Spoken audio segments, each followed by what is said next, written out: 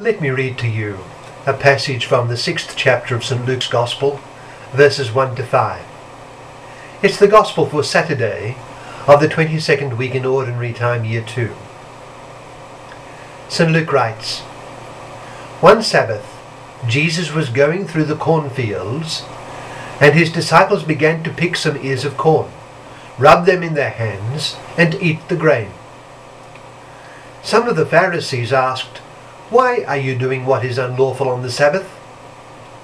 Jesus answered them, 'Have you never read what David did when he and his companions were hungry? He entered the house of God, and taking the consecrated bread, he ate what is lawful only for priests to eat. And he also gave some to his companions. Then Jesus said to them, 'The Son of Man is Lord of the Sabbath.'" That's from Luke chapter 6, verses 1 to 5. And what does it suggest to us? Well, I think it is especially in our day that the objection of some of the Pharisees in today's Gospel appears rather odd. We read that one Sabbath Jesus was going through the cornfields, and his disciples began to pick some ears of corn, rub them in their hands, and eat the grain. Perhaps the disciples had had a busy morning with little chance to eat. Our Lord may have spoken in the synagogue and ministered to the people. His disciples were hungry, and so they picked ears of corn for themselves as they were passing through the cornfields. For merely picking those ears of corn, they were accused by some of the Pharisees of violating the Sabbath rest. The Sabbath, of course, was a linchpin of the life of the chosen people, and numerous regulations had slowly been developed to protect its observance by Jewish society.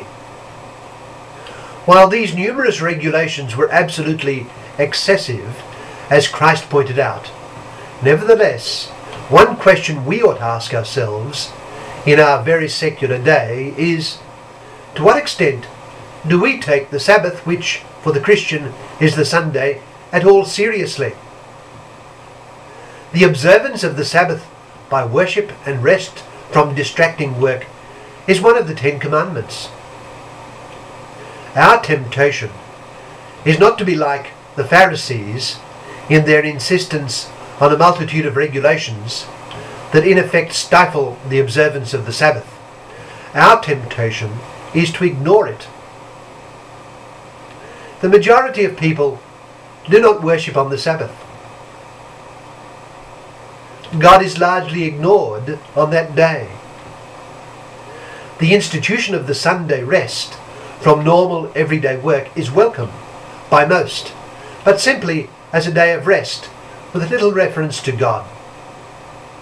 Even here, many unhesitatingly forego that rest in order to work on some part-time salaried job. Overtime, extra work. Our gospel scene today indirectly reminds us of the very important place the observance of the Sabbath day should occupy in the lives of those who accept God's revelation. It should be observed as the Lord's day. What benefits would come from its observance?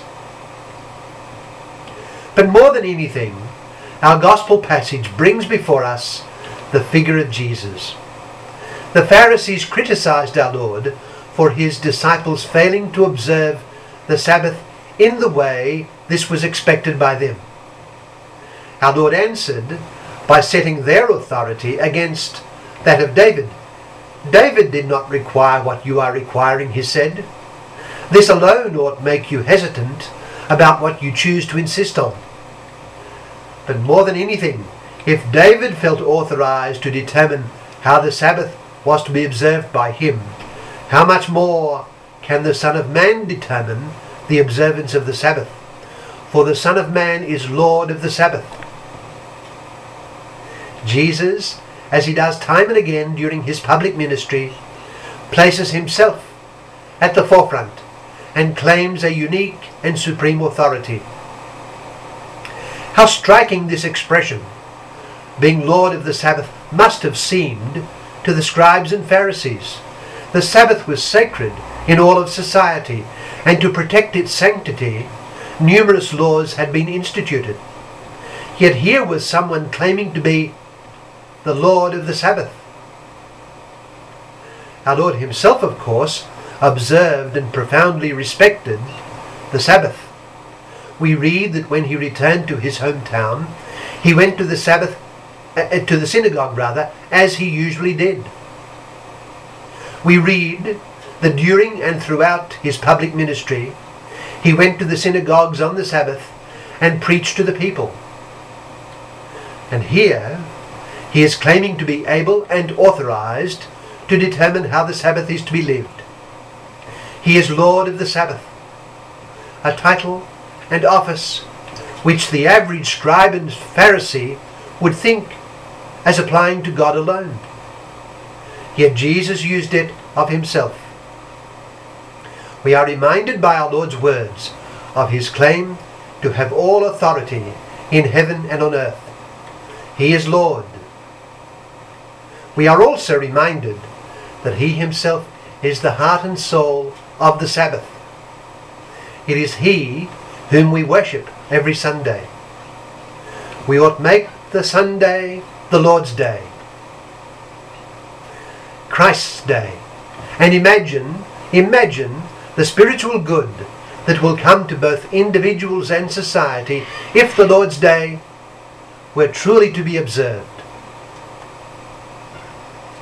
Anyone who has the ambition to grow in the Christian life must resolve on a plan of spiritual growth, the means to take. There has to be a plan of life. Central to that plan must be the observance of the third commandment, that we keep the Sabbath day holy. And how are we to do this? We do it by placing God and his Son Jesus Christ at the center of the Sunday. It means participating in worship, which for the Catholic means participating in Holy Mass, and it means refraining from ordinary salaried work that could distract us from the purpose of the Sunday. Let us resolve to observe the Sabbath day so as to be able more easily to acknowledge that Jesus Christ is Lord, and yes, Lord of the Sabbath too.